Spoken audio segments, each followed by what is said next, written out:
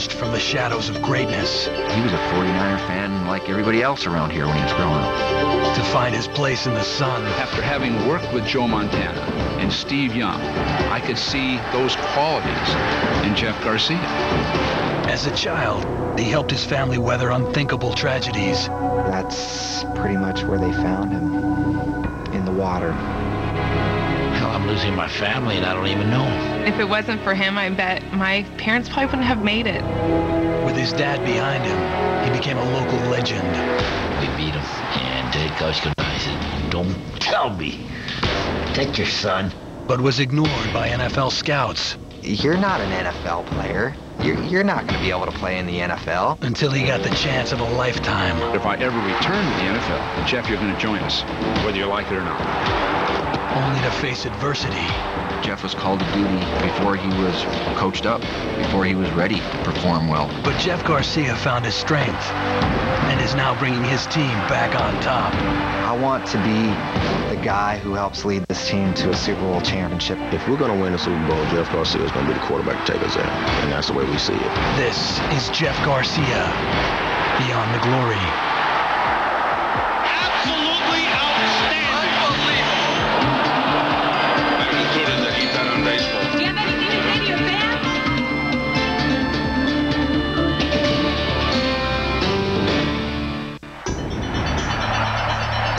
October 4th, 1999. A Monday Night Football matchup between the Arizona Cardinals and the San Francisco 49ers.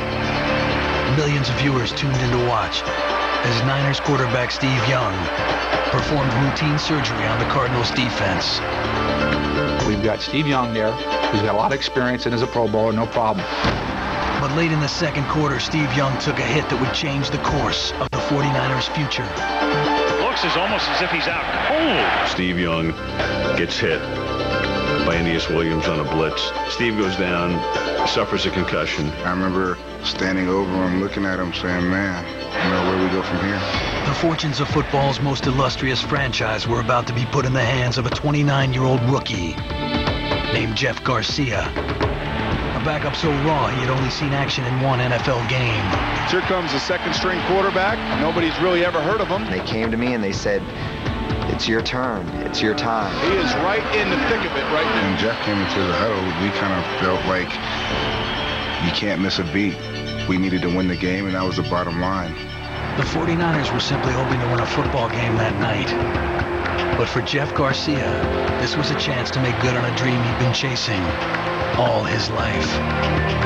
I'm living a dream. Just having the opportunity to play for a team that I grew up watching, follow in the footsteps, so to speak, of guys like Joe Montana, Steve Young, guys that I idolized. And this kid is going to get a chance to show what he can do. We knew how much pressure he was under at that moment to go in there and try and, you know, take this team where Steve had taken it. I wasn't going to have the wide-eyed look. I was going to play like I'd been there before. And when I stepped into that huddle, all eyes were on me.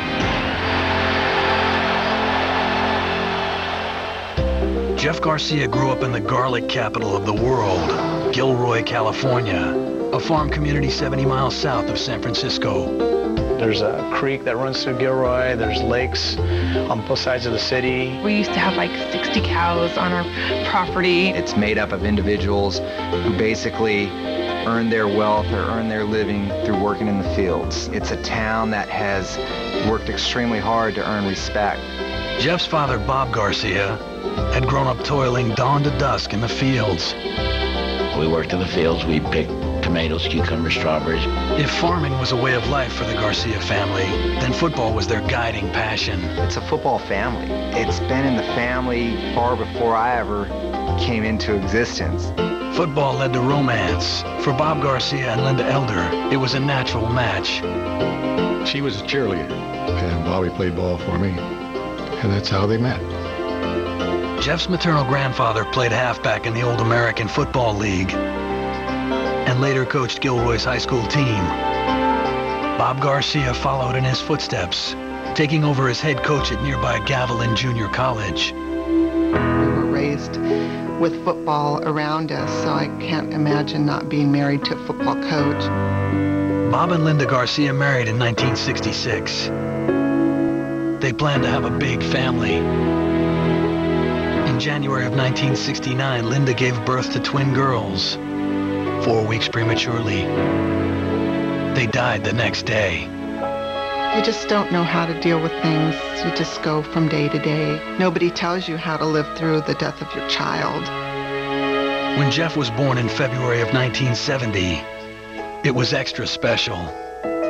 It was an easy delivery, and he was just so beautiful. He was a joy. I mean, we were so happy. I mean, and then especially being a redhead, we're going, God. The following year, Jeff's brother Jason was born. 2 years later, the Garcias were blessed with a baby girl, Kimberly. They were very close. All three of them were. Kimberly was a little red-headed girl like Jeff is.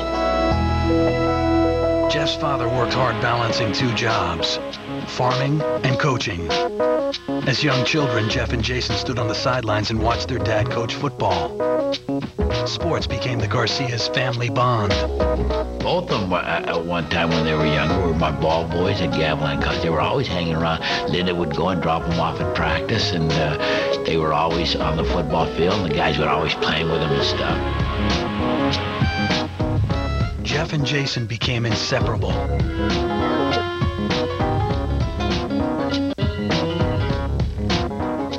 I remember just going to wrestling tournaments when we were kids, playing soccer, and just doing things together. We were always hand in hand, basically. We were always together. We were 2 sidekicks. You couldn't separate us. In the spring of '77, Linda Garcia was expecting another child. On Mother's Day, she miscarried.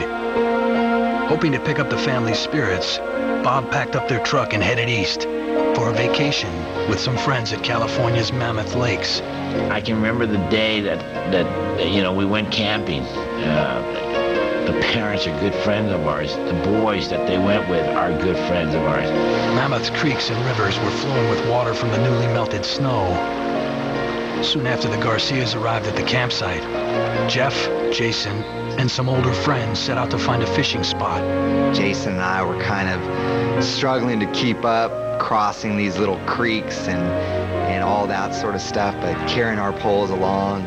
But as the boys hiked along the river, they suddenly realized that Jason was missing. We're kind of like looking around and where's Jason? Anybody see, where's Jason at? They came back and said, Jason had fallen into the river. We were yelling for him, we were searching for him. Nobody could find him anywhere. Park rangers were called to search the raging river. Hours later, that's pretty much where they found him. In the water. Deep in the water. Jeff's 6-year-old brother, Jason, was dead. I just didn't want to live without my children, without Jason. You second guess yourself. I mean, even to this day, even though it happened 30 years ago, I look back and I say, I should have never done this, or I should have done this. The Garcia family struggled to go on in the wake of Jason's tragic death. Those are the saddest days of my life. All of a sudden it was like, hell, I'm losing my family and I don't even know them. It would take the strength of an 8-year-old boy to pull them through. If it wasn't for him, I bet my parents probably wouldn't have made it together.